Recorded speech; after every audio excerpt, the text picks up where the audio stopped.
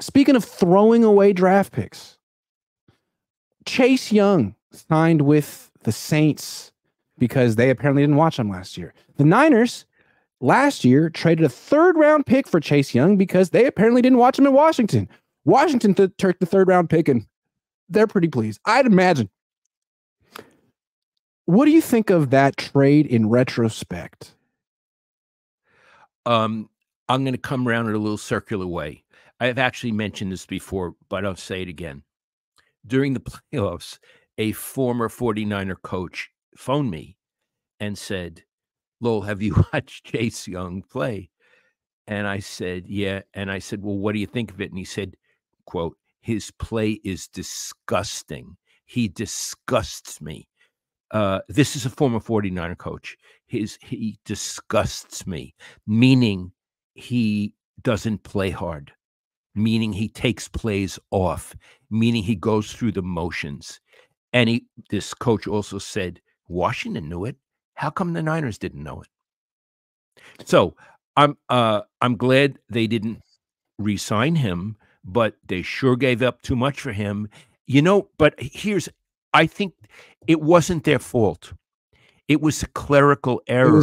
They meant to trade for someone else. Yeah, they meant to trade. They meant to trade for someone else, but they didn't have the counter there, and they put in some Chase Young's name by accident. Yeah. But they were trying to trade. Would you agree with me? Yeah, they were trying to get Montez Sweat, the other DN from Washington, who's now on the Bears and is actually good.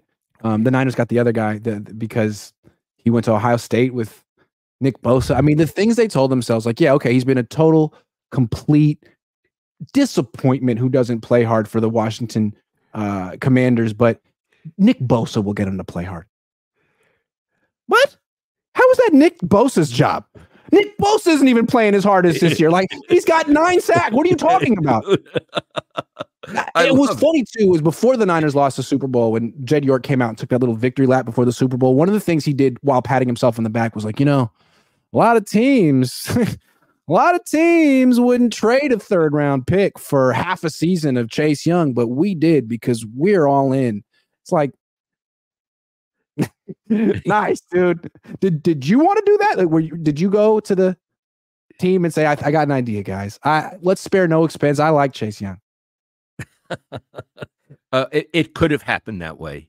I think we could say either it was a clerical error or it was a massive misjudgment. Yeah. And it was hubris. Like, Washington doesn't know. Like, they took Chase Young with the 2nd pick in the draft. You don't think they were going to give him every opportunity to show that he had some passion for football? And the fact that they were willing to trade him for a 3rd-round pick means that they were giving up? No. They don't know. It's pretty funny. Their GM right now is Adam Peters, who came from the Niners, so he benefited. Right. Hey, thanks. Right. Anyway, I think the Niners are done throwing away draft picks for now. But we'll have to see. Jeff Caravella says Bills lost by 1 point in their first Super Bowl. The rest weren't close. Thank you so much, Jeff. So I'm saying Kyle has really cornered the market on how to lose by a little bit. Dustin the Gale fiction book recommendations. Apology for the typo. Okay. Here's the deal. I'm reading fiction all the time, and a lot of times I like to read thrillers. So I'm reading through the whole Jack Reacher series by Lee Child. And the first one is Killing Floor. I think it came out in 1997. It's a hell of a good book. And Iggy and I, we were both English majors. We looked at the book and we really analyzed the first paragraph. Yeah. It's an all-time great first paragraph. It introduces everything you need to know about that character in a few sentences. So yeah, maybe 30 or 40 words. Something crazy. Yeah. So I believe it's called Killing Floor. The Jack Reacher series, Reacher. But whatever the first book is, start with that. Centennial, some, Mr. and Dr. Cohn, I propose trade for the president of accounting on the Washington Jews. They're doing a good job so far over there. I love it. And Jews are good with money and numbers. We run the world economy. Everybody knows that. That's anti-Semitic. You can't say that. It's anti-Semitic. Jewish. We're Jewish. You could say it. Remember that time we were in New York when I was 14 and the Hasidic Jew tried to convert me? It's true, and I finally had to tell him we were in Washington Square Park Yeah. in Washington Square. Yeah. It's, "Look, let's get the hell out of here," right? Like, That's even I wasn't Jewish enough for that guy. We weren't Jewish enough. They're recruiting in New York, and they're like, "Are you Jewish? You're Jewish, aren't you? How did you know? Yeah, I am Jewish. Yeah, but you're not Jewish enough." Like, okay, let's fix that right now. Whoa. Hey, you and me and my friend Stewie, right? Stewie was there with us. In Washington Square Park. Redirect resources to hiring a mental game coach for Kyle. Everything will be better. Guy's brain is a bad neighborhood in close games. Oh, I love the mental game image. coach. Yeah, I love Remember when we were watching the national championship and Michigan's quarterback, JJ McCarthy, had his therapist on the sideline and they would have little check-ins? Oh, geez. Kyle should have that. Therapist on the side. He should definitely have that. The coach says, I told y'all jog young was a problem. Yeah, it's kind of, you can't go by Chase until you run a little harder. Coach, that made my day. Jog young. That is so good.